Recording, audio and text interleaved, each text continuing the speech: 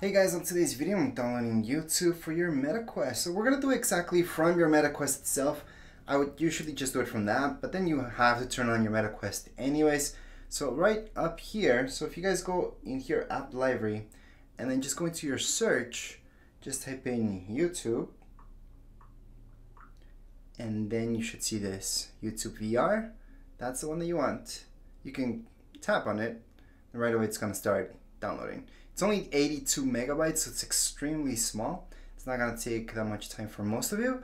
However, with slower internet connections, sure, you could wait quite a while.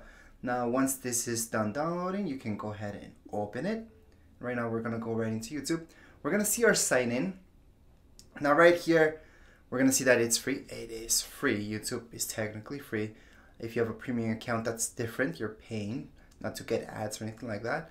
But anyways, we're just gonna sign in and we're gonna set up our YouTube. So you're gonna see this.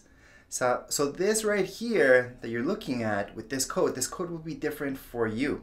So it's gonna be a different code for me, for you, for everybody. For me, the next time if I close this, let's say, and I abandon this, come back to it later, I'm gonna see a different code as well. So right now on your phone or tablet, wherever you want, just go into youtube.com/activate and then go ahead. You're gonna see this, all right? And just put in that code and you're gonna be done with the activation. That's the best way to sign in and it's gonna be the fastest way anyways.